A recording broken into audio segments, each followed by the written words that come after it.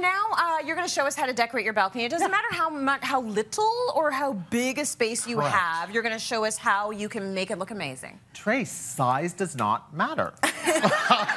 Really? So, I know.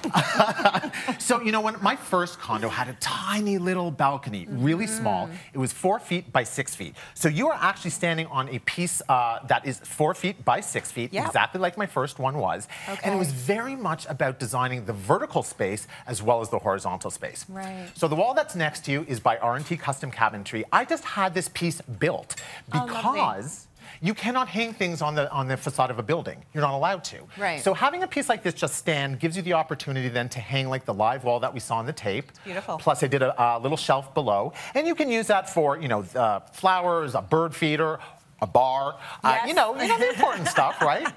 And then on the actual surface itself, I have one chair that actually opens up to a lounger. Oh, nice. A small table. So this can actually be taken off. That ottoman can be taken off. It can be just a chair with the ottoman. But I want to talk about the turf. Yeah. So artificial turf is so big. Now, you know I have this on my terrace. It looks so good. Yeah. I absolutely love it. And turf has come such a long way from what we used to know. Yeah. You know, there's really a whole bunch of different grades. And what I want to show is, what a lot of people will know is when you go to the bigger box stores, you'll find that really green turf, which looks very artificial. Right. But if you do something like this that has kind of the browns in it so it looks more natural, more organic, you're going to get that feel. And this is really plush. Underfoot, this feels absolutely amazing. Incredible. Now you have it in your place, I do. And your dogs can go out there and feel really good and comfortable. Right. They don't. I mean, your dogs are kind of like mine. They don't pee indoors. Yeah. Hi, baby. Hi.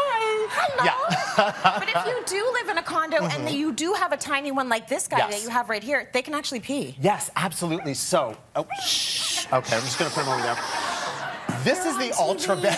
This is the ultra base. Yes. So this actually goes under the turf, and what's great about it is that's drainage. So you know, if doggy does his duty, it's not the worst thing ever. Not the worst thing ever, and it completely drains out. Yeah. So that's really great. And you can hose it down. Hose it down. This is I'm telling you, the spring comes. I just hose down my lawn. I have the best lawn in the world.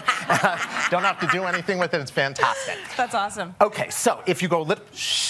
So if you go a little bit further, a little bit bigger. You have a little bit more space. A little bit more space. You've kind of upgraded in life, right? Yes. I can add another chair here. I have this for company, but I'm also going to move over here because now I have a dining area as well. So we have from here all the way to where you are. Correct. Okay. Now, the dining area, what I've done here is I've done a bistro set, but a bistro set that's actually raised up.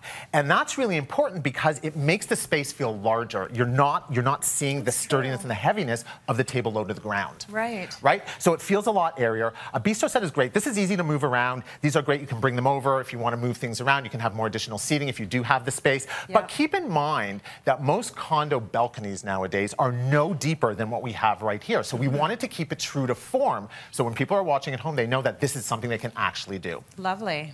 Behind here, I've done this screen. The screen is fantastic because, again, if you can't hang things on a wall, which most condos you cannot, to have something like this and then do almost like a live wall on it or hang plants off it, it's fantastically easy, and you can get more traditional. This one, of course, is more contemporary. I love this look. It's all about making it, it's all about personalizing it, right? So if you're stuck with the 2 concrete walls and you need to find a way to put some art up or some plants, this screen and this wall, very good way to do it. And it does it. It's so easy. And then, of course, a bar. I have to have a real bar.